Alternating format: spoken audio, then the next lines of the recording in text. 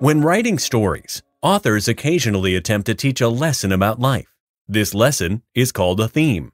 A writer will not typically come right out and tell you what the theme of the story is. Instead, you will have to think about what the story's characters did that was wrong or right, and what those characters learned about life by the end of the story. Let's see if you can identify the theme or lesson that the boys in this paragraph learned. At recess, Jason and Clay were playing catch. Clay threw the ball over Jason's head, and when Jason scrambled to get it, a group of older boys asked him to come play with them instead. Jason had always wanted to play with the older boys, but turned them down. He grabbed the ball and threw it back to his good buddy Clay. In this paragraph, the writer is trying to convey the theme of loyalty.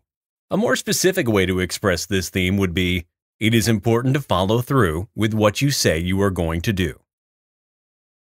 Let's look at another paragraph. Try to determine the theme or lesson the writer expresses. Robbie handed Jay a hammer and then held the boards in place while Jay pounded nails through.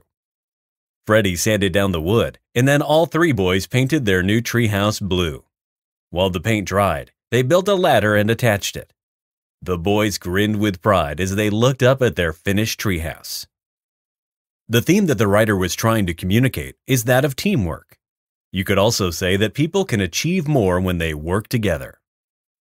Remember, the theme of a story is the lesson about life that the author is trying to teach.